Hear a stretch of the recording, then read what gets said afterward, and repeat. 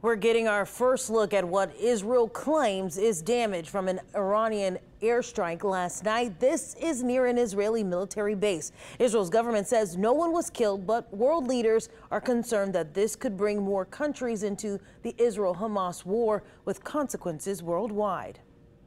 The Middle East is on the brink. The people of the region are confronting a real danger of a devastating full-scale conflict. Well, good evening and thanks so much for watching. I'm Whitney Miller. And tonight we're also getting a better idea of the United States' role in warding off this attack and whether it could get more involved in what comes next.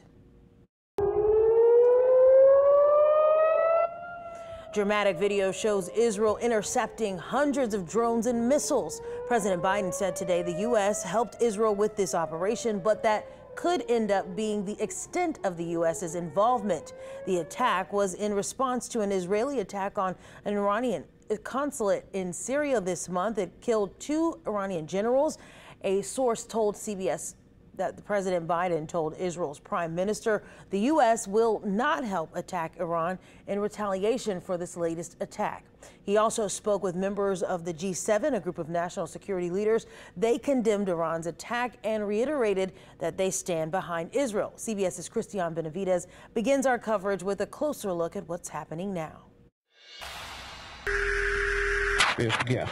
New video released by Israeli Defense Forces shows how fighter jets intercepted Iranian drones and missiles headed towards Israel. In all, 99% of weapons were intercepted by Israel, the U.S., the United Kingdom, and Jordan as they lit up the night sky. Iran and its proxies launched approximately 350 suicide drones, cruise missiles, and ballistic missiles and rockets from Iran, Iraq, Yemen, and Hezbollah in Lebanon. Look at the size and the scale, the scope of what they fired at Israel from Iran proper. More than 300 missiles and drones.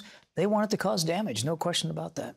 But they were utterly unsuccessful in doing so. Following the attack, President Joe Biden held a phone call with Prime Minister Benjamin Netanyahu. CBS News has learned Biden told Netanyahu that the U.S. would not participate in a reprisal strike on Iran. The president's made it clear we're not looking for a war with Iran. We're not looking for a broader regional conflict. And everything we've been doing since the 7th has been designed to prevent that outcome. President Biden met with other G7 leaders via teleconference Sunday over Iran's unprecedented attack, which was in response to an Israeli airstrike to Iran's embassy in Syria.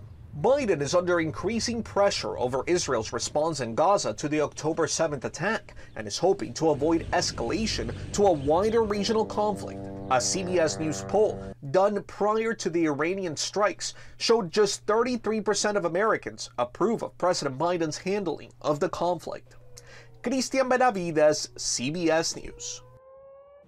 And this escalation is getting a local response as well. The Jewish Federation of Greater New Orleans released a statement saying in part that it, quote, condemns Iran's attack against Israel in the strongest possible terms. It went on to say our communities stand in total solidarity with Israel and the IDF as they work to defend themselves from these brazen attacks. Meanwhile, Jewish Voice for Peace New Orleans also released a statement saying Israel is, quote, directly responsible for the escalation of regional tension.